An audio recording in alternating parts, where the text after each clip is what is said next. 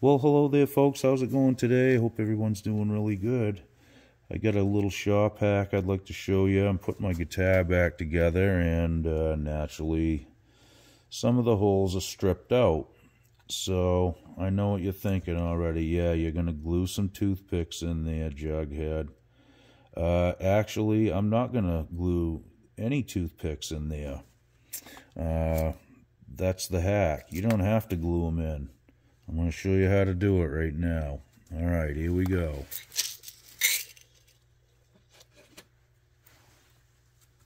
Alright, so I'm going to stick the toothpick in here, and I'm going to break her off right there, right? Then I like to pull that piece out. I take my little cutters here, and just probably snip that much of it off. Drop it back down in the hole there. And you guys know what's going to happen next, right? Alright. So, without gluing the toothpick in, I can already feel it going in nice and tight. You can see it cinching the pickguard down. I mean, that's as tight as brand new. You don't have to glue them in there, folks. That's just the way it goes. I have glued them in the past, but really, you don't have to. So I'm just going to go around and probably do most of them. I'm going to do one back here next, so it's not just in a row. We want to do cross corner them and that kind of thing. I like to, at least. So, right, so again, we're just going to snip a little bit of that off and drop that down in the hole. I got super glue stuck on my thumbnail from yesterday's deal. It's the perils of fixing guitars, guys. Okay, here we go.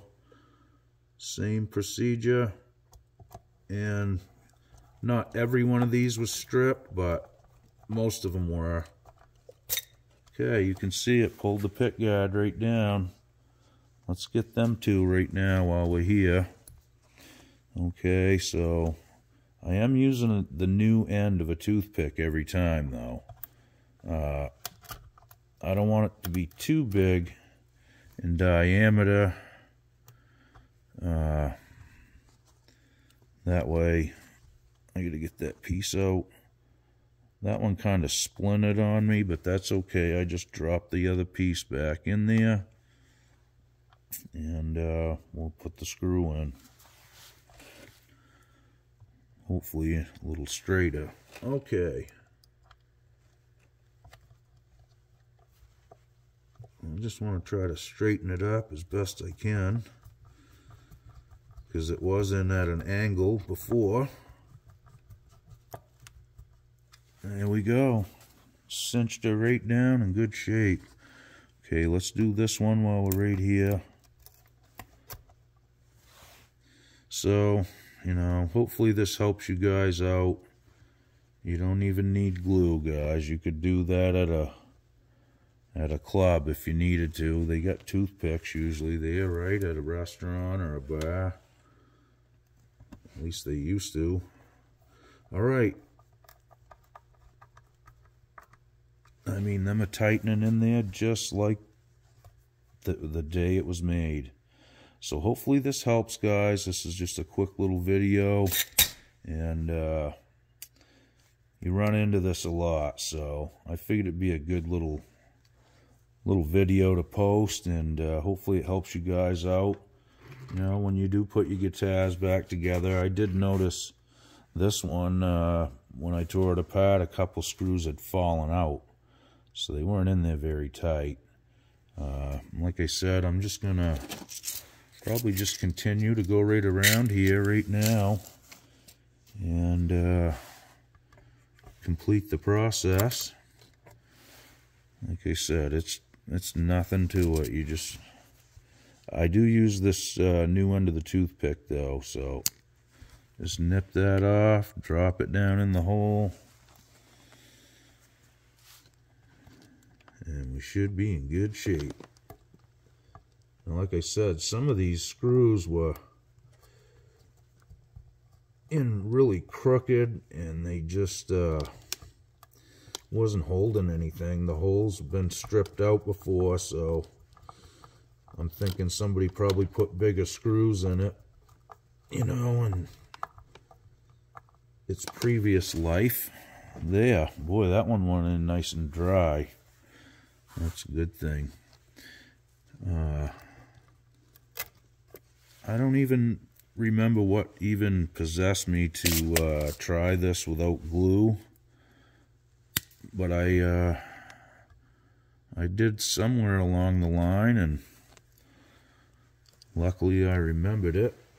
But yeah, there's nothing more aggravating than that when you're putting something back together, especially the pickguard, because if it doesn't, boy, I mean, it feels like I'm going into brand new wood there even. It works really well, guys. So yeah, I mean, you can tell when the screw's stripped out, because the pickguard will be lifted up off the guitar in that spot normally, which just drives me nuts usually when I look down at it. So I'm going around all of them just because. For the amount of time it takes to drop that piece of toothpick in there, it's not even worth testing to see if it's stripped or not. You might as well just do it and get it over with, in my opinion. Okay, so we've got 2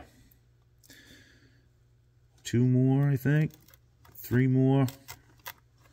We're gaining. Let's see. There's still a piece stuck in there. Sometimes that will happen, because they will splinter a little bit sometimes when you break them off, but it really doesn't matter. I don't even think you need the whole piece, but you know, even if you put a sliver in there, I can already feel that's tight. Yeah, perfect. So we got 2 more and we're done. I was just going to do a quick video, but if you guys are still with me, we might as well finish it, right? Okay. So I got a little bit of a tail on that one we got to get rid of. And we're just going to hit that one. Alright. I got to find a couple more screws. I got one right in my hand.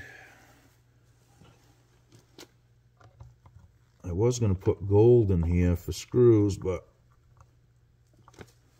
I'm all out. I got to order some more, because it does just to break it up a little bit. And I got the gold saddles, which I didn't order them like that. The guy sent them to me, and I just went with it. So, all right, last one.